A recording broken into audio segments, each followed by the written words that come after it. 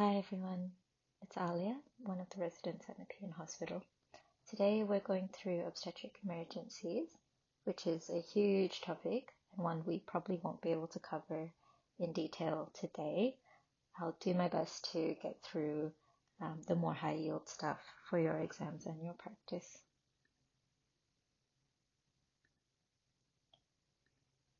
A few things to keep in mind before we get started.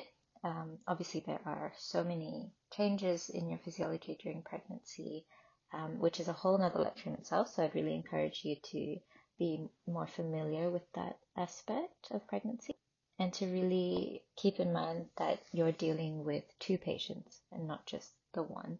So you're dealing with the mom and the baby. And in many cases, people would consider the baby to be one of the vital organs. And that will be a bit more apparent when we go into things like preeclampsia later on. You'll find as we go through the lecture that in most cases the definitive answer or treatment for that condition will be delivery. And the degree to which this is imminent or can wait a few days depends on certain factors, either maternal or fetal factors, and these revolve around whether there is a threat to either of those lives. And we'll cover all of these in a bit more detail. So I've divided it into things that can occur to the mom and things that can occur to the baby.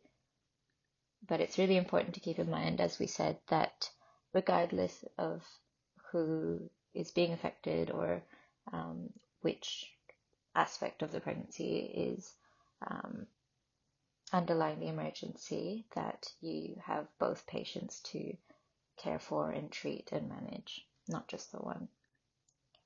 And so first we'll go through an antepartum hemorrhage. This is just a quick overview on the sort of algorithm you'd go through to managing this bleeding in the third trimester of pregnancy. And while this is just an overview, it also highlights an important point that will be revisited many times throughout this lecture, and that is that if you're suspecting one of these obstetric emergencies, or it's very clear that they're happening, you need to assess whether the patient needs resuscitation, whether you need to call in for help, so calling a met call, calling your senior, getting some extra hands in, getting some access, going back to basics and going through your airway, breathing, circulation, which applies really to any emergency, not just obstetric emergencies. So it's a good habit to get into. It's a good mindset to have. As we mentioned, antepartum hemorrhages occur in the third trimester of pregnancy, and it's really a range of bleeding. So it can be anything from spotting, just staining on a pad or on the underwear, to a minor hemorrhage of blood loss around 50 mils or less, to a major hemorrhage, which is up to a liter of blood loss, and massive hemorrhage, which is more than a liter of blood loss with signs of shock.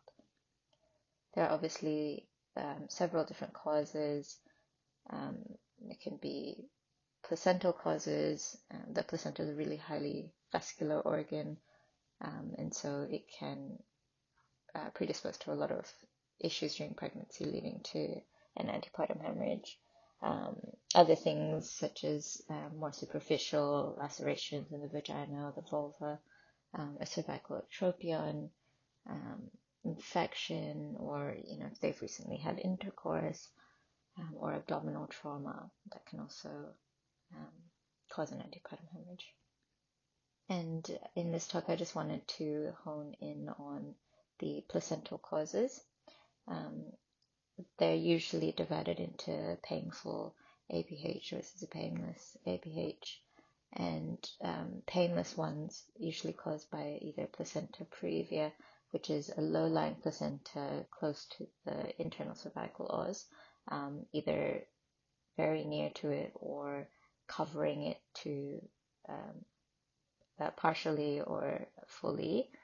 And as we mentioned, the placenta being a highly vascular organ, this can predispose to a lot of bleeding. Similarly, a vasoprevia is where the umbilical vessels cross the internal cervical os. And while both of these are, the presence of either of these are not emergent in themselves, they are putting both the baby and the mother at higher risk of a hemorrhage and large amounts of bleeding. For example, with a vasoprevia, usually it will present with painless vaginal bleeding after a rupture of membranes, and given that the vessels carrying oxygen and blood to the baby, rupturing these can cause a large amount of exsanguination. If you think about how small a newborn baby is, the amount of blood that circulates is only a few hundred mils, and so you can lose all that in a matter of minutes. So that is definitely an emergency, and the reason why people avoid digital examinations in these patients. Other causes which cause painful bleeding, like placental abruption and uterine rupture, we'll go into a bit more detail. So placental abruption is when the placenta detaches from the wall of the uterus and presents with painful abdomen or back pain with continuous bleeding, either through the vagina, or it can be, if it occurs higher up in the uterus, it can be concealed within the abdomen, but they will have a very rigid, woody, tender uterus on palpation, and if you're monitoring the baby on a CTG, it might show signs of distress, so fetal bradycardia or some decelerations. The risk factors for an abruption, and this it's the case for almost every condition in pregnancy, is that if they've had a previous abruption, they will be predisposed to another one during this pregnancy. Other things such as preeclampsia, advanced maternal age, so greater than 40 years old, multiparity, so having had many pregnancies before, smoking, and things like methamphetamines or cocaine, which can affect the vasculature. Any abdominal trauma can also predispose you to an abruption. And so if you're suspecting this, you definitely want to get help. You want to get the obstetricians in, you want to get more hands on board, you want to check their airways, breathing, circulation. They can lose a lot of blood very quickly, so you want to get access and fluid resuscitate them if they're very hypotensive and tachycardic. And as we mentioned before, definitively you would want to get the baby and consequently the placenta out. And if it occurs quite early in a pregnancy, the mother is hemodynamically stable, you may consider just a period of observation and bed rest rather than rushing to deliver. But if she's very unstable, then the only definitive way to stop the bleeding and to treat both the mom and the baby would be to deliver. So uterine rupture is one of the risks of having a vaginal birth after cesarean. The things that predispose you to this is anything that can weaken the uterine wall and muscle. So with previous Caesars, you have the scar tissue there, which is a sort of weak aspect of the uterus there. And the classical incisions, which are the longitudinal ones, rather than the horizontal lower segment cesarean sections that are usually done today. Those, I guess, old school classical ones are at higher risk, just with the way the muscles heal and form together. With induction or augmentation of labor using an oxytocin infusion, which is to help the uterus contract during labor, that can tire the uterus out and cause it to be quite weakened, which can predispose to a rupture. These will present suddenly, typically during labor, and they'll have severe abdominal pain. You might see some fetal distress. And similarly, with such as with the placental abruptions, you want to get help as soon as possible. You want to do your ABCDs and resuscitate the mother and get them to delivery as soon as possible. And if they can, they will try and repair the uterus, but you may need to proceed to a hysterectomy if that's not possible. So preeclampsia. We'll talk about preeclampsia, eclampsia, and HELP syndrome, which are sort of an umbrella of disorders during pregnancy. Preeclampsia is when you get hypertension in pregnancy, which is systolic of more than 140 or diastolic of more than 90 after 20 weeks of pregnancy. If you have the hypertension plus one or more organ system dysfunction, and these include renal, hematological, hepatic, neurological, and as we mentioned before, baby being a vital organ, and cardiorespiratory compromise. The presence of hypertension without the involvement of these organ systems is gestational hypertension. Risk factors that will predispose you to preeclampsia is if it's your first pregnancy, so you're prima gravida, multiple gestations, so twins, triplets, obesity, advanced maternal age, if they've had previous preeclampsia, as we mentioned, previous disorders in pregnancy predispose you to having them again, and if you've had a pregnancy interval of more than 10 years.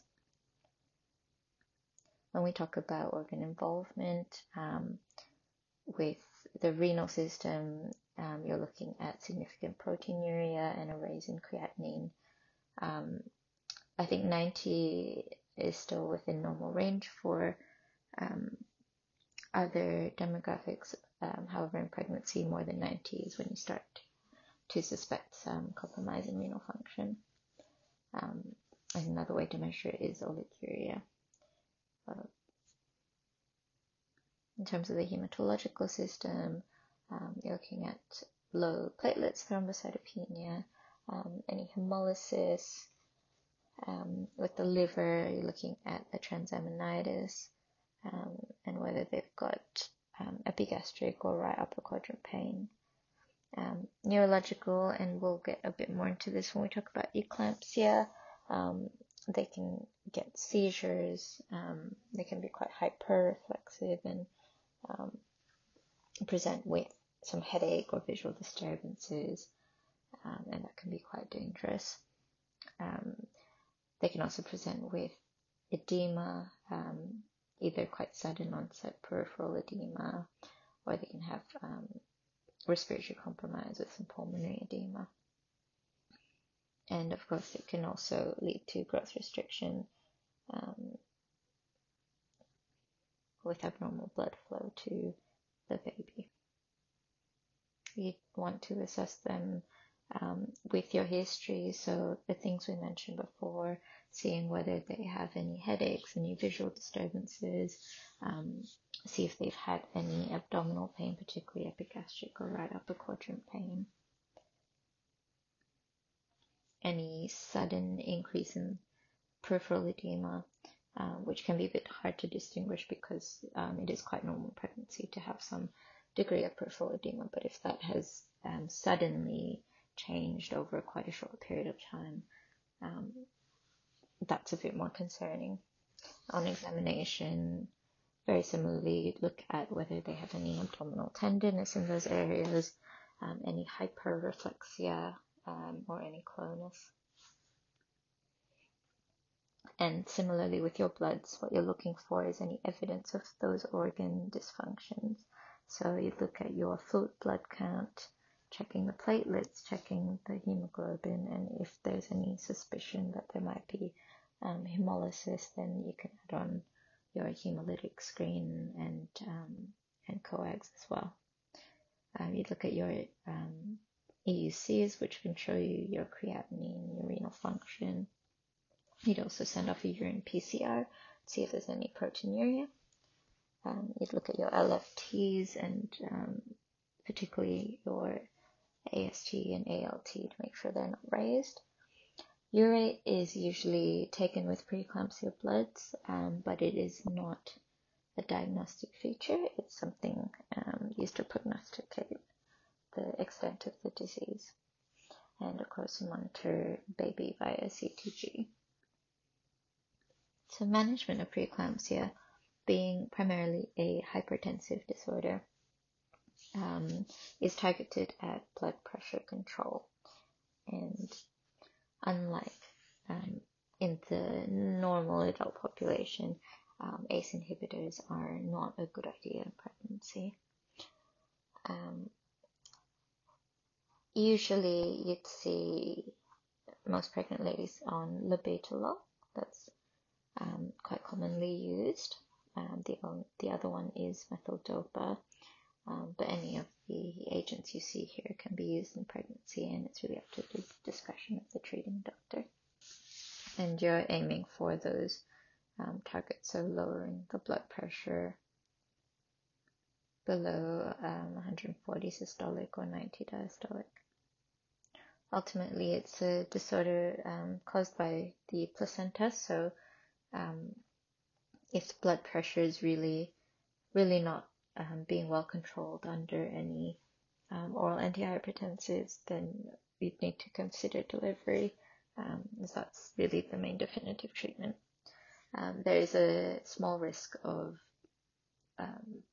preeclampsia and developing eclampsia in the days postpartum as well, so they'll need to be monitored at that stage as well. One very important thing to note is that giving fluids is not a routine thing in preeclampsia, and it's actually quite discouraged if you can help it. There is endothelial damage and increased vascular permeability associated with preeclampsia, so giving large volumes of IV fluids can cause or worsen pulmonary edema and peripheral edema, so we try to avoid that if possible. Now, eclampsia, as we touched on earlier, is a complication of preeclampsia, and it's where the hypertension results in seizures, which are typically tonic-clonic in nature. It is really important if someone presents with seizures in pregnancy that you rule out other causes. So whether it's caused by an underlying epilepsy or central venous thrombus, whether they have hypoglycemia, and your investigations will be based around this. Ultimately, you want to, as always, resuscitate, go through your ABCDs. If the seizure is prolonged, usually it will last a couple minutes. You can consider some benzodiazepines to terminate the seizure earlier. Typically, you'd give a magnesium sulfate infusion, and you'd have to very closely monitor their blood pressure, as it can cause widespread vasodilation, monitor their respiratory rate, urine output, and their deep tendon reflexes. As with preeclampsia, you need to control the hypertension and arrange for delivery as soon as possible. HELLP syndrome is thought to be a complication of preeclampsia, but it can occur in the absence of hypertension or other features of preeclampsia. Generally, women present in the third trimester with sort of generalized feeling of being unwell, epigastric pain, right upper quadrant tenderness, some vomiting, nausea, headache, very non-specific symptoms, which can actually lead to quite a delay in diagnosis. But you'll find on their investigations that they'll have evidence of hemolysis, low platelets, elevated liver enzymes or transaminitis, and complications that can arise from HELLP syndrome include disseminated intravascular coagulation, pulmonary edema and respiratory compromise, as well as liver dysfunction. If it's quite early on in pregnancy and you're not trying to avoid delivery straight away, the management is revolved around supportive measures, ensuring that they're receiving good respiratory support if needed, controlling their blood pressure if it's elevated, observing for hemorrhage in the context of low platelets where they can bleed out quite quickly. But ultimately, again, you would want to deliver when possible. And you'd monitor worsening or stability of HELLP syndrome with the lactate dehydrogenase and the platelet count. If it's fairly early on in pregnancy and it may result in a premature delivery, you can give corticosteroid to help mature the fetal lungs prior to delivery. But ultimately, this decision will depend on the stability of the mother's hemodynamics and the facilities available for delivery. Postpartum hemorrhages are defined as a blood loss from immediately after delivery up to 12 weeks. It's a blood loss of 500 mils or more. Primary PPH, which is within the first 24 hours, and secondary PPH, which is 24 hours to 12 weeks after giving birth. And it can also be divided into minor, up to a liter, and major, which is more than a liter. Risk factors for PPH would be previous PPH, a high BMI, multiple gestations, and these will make sense when we go through the causes, induction of labor, multiparity, placenta previa, and advanced maternal age. The causes can be split up into the 4 T's. The majority of the time it will be caused by uterine atony, where the uterus is all floppy and cannot contract down to stop the bleeding. And you can sort of infer this from the risk factors. So if you're going through induction of labor, where the oxytocin is causing the uterus to continually contract and tiring the uterus out, you can get quite atonic. If you have multiple gestations, the uterus has to expand to accommodate more than one fetus, and so that can sort of stretch it out and make it atonic as well.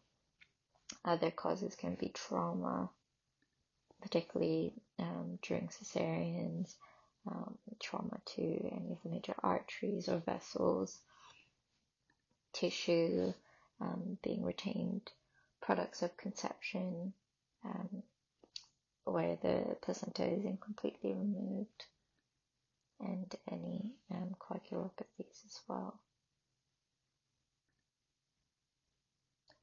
Once again, you want to do your basic life support assessment, resuscitate them, get your grip and hold so that you can transfuse if needed, find out what the hemoglobin is, do your coagulation profile, activate a massive transfusion protocol if needed. You ultimately want to stop the bleeding, so this can be done with a Bakri balloon that's inserted into the uterus and just a balloon filled with water, which is blown up to try and dampen out the bleeding. You can also give things like tranexamic acid and ergometrine. Usually with a postpartum hemorrhage, you give 40 units of intravenous oxytocin as an infusion to help the uterus contract down and stop the bleeding. Also manually doing a fundal rub, which is quite an aggressive massage of the uterus, both from the inside and the outside on the abdomen. If there's evidence of trauma, you want to make sure that you suture or ligate or embolize the bleeding vessel. Any retained products of conception need to be removed. They may need to be taken back to theater or going for a dilatation curettage.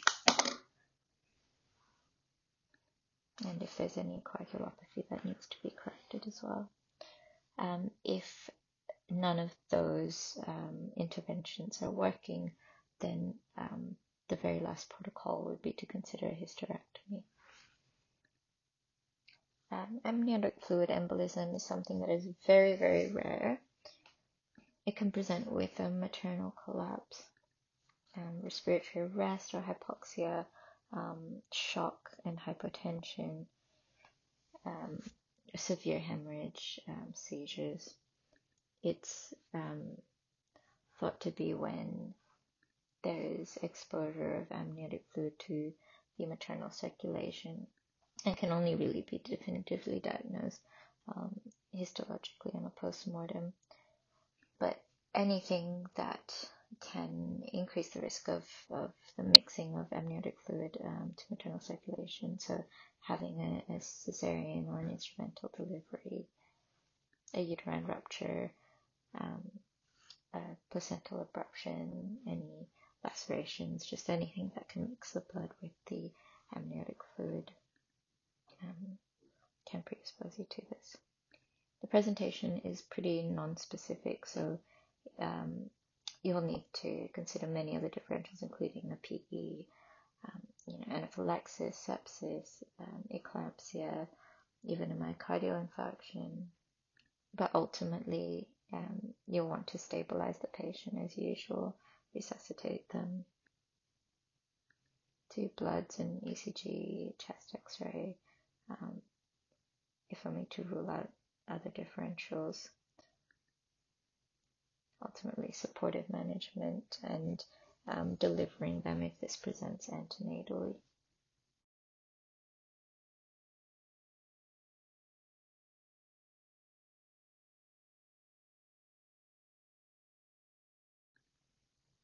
So shoulder dystocia is during labor, once the head is delivered, the baby's shoulders, either the anterior or posterior shoulder, are impacted within the maternal pelvis, and this can lead to hypoxia and a brachial plexus injury.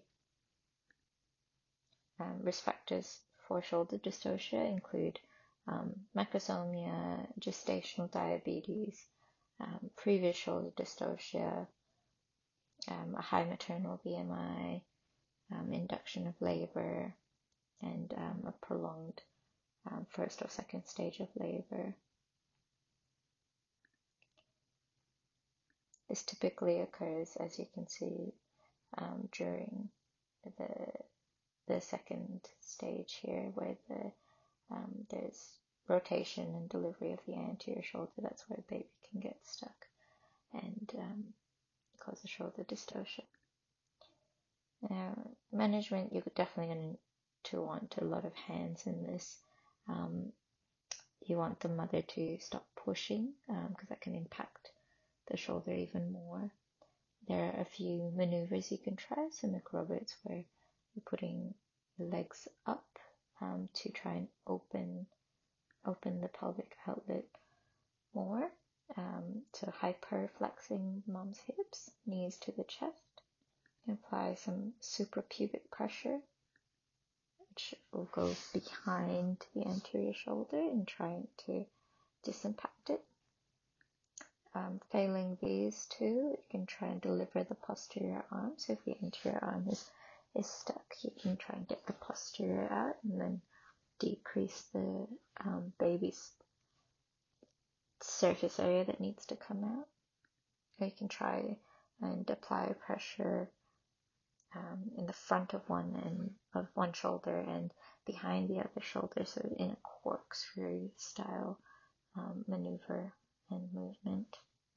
And if any of these fail, assuming the mom's laying on her back to deliver, you can also turn her onto all fours and try these again.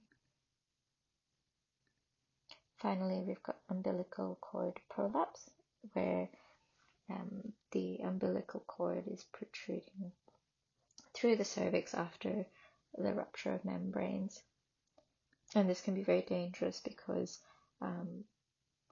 as the baby's head descends in labor and contractions occurs, it can cause occlusion of the blood flow throughout these umbilical cord vessels, and can also cause vasospasm when it's exposed to the outside air, which are both impeding delivery of blood and oxygen to the baby.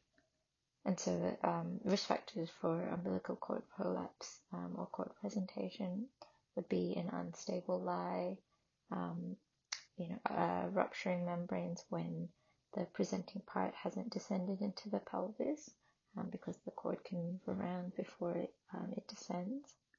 Polyhydramnios, so an excess of amniotic fluid, prematurity or a breech presentation. And you can mitigate this by manually elevating the presenting part, sort of positioning the mother and using your hand to keep the presenting part off the umbilical cord and prevent that occlusion of blood flow. Ultimately, you'd want to get them to theatre and deliver as soon as possible. Okay, so I hope that helped. It was a very brief overview and would be very well supplemented if you go through a bit more of the physiology of pregnancy. But these are the main obstetric emergencies that we encounter. And the main thing I really would like you to keep in mind is that you have the two patients here. You have the mom and the baby, and everything you do in all these cases should be aimed at the best outcome for both. Thanks for listening.